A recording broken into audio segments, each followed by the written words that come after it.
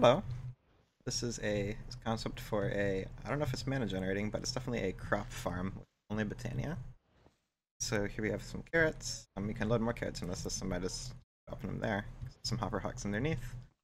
There's some mana over here, which I'll show you later, but the important part is this. Ta-da! I'll pick up those carrots too. So, here's how it works. I have a clear example way over here. It is tileable except for the first one. I guess you could put this in the middle. You could make it up to 31 wide if you put this in the middle. Basically just a pulse shortener that goes into some sticky pistons, which move up and down. This is way easier than other forms of breaking the crops, just taking them off like that. In Botania, dispensers can place crops as well. So,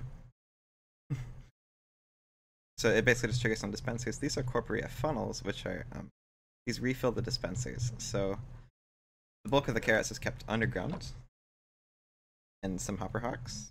Well, in the chest where the hopper hawks pick them up, and the corporea funnels put them in the dispensers.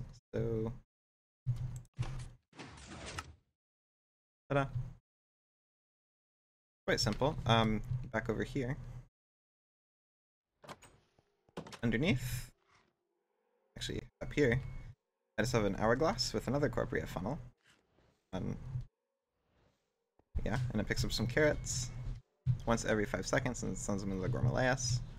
This then powers some aggrecarnation. So you could use this to speed up the process a little bit. Here are the hopper hawks, and importantly, I have corporea sparks over the chests, so that these things, you can't see their sparks because they're inside the blocks. And so yeah, this is 13 wide. You can make it, again, 31 wide if you put this part in the middle. So just take an input from that wall. It's probably a good idea to be used hovering hourglass. It's like 2 minutes or something. If you're not using any aggrecarnations, you need to set it for a lot longer. But 2 minutes seems good if you have that set up.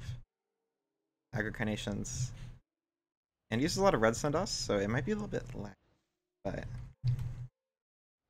it's definitely fun to set up.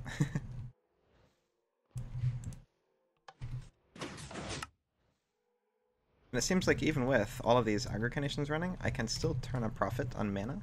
This hasn't been running for very long, and you can see there's already a couple pixels filled in that mana pool right there. So if you scale this up a lot, maybe this could be a sizable, reasonable way to get a whole bunch of mana for your base.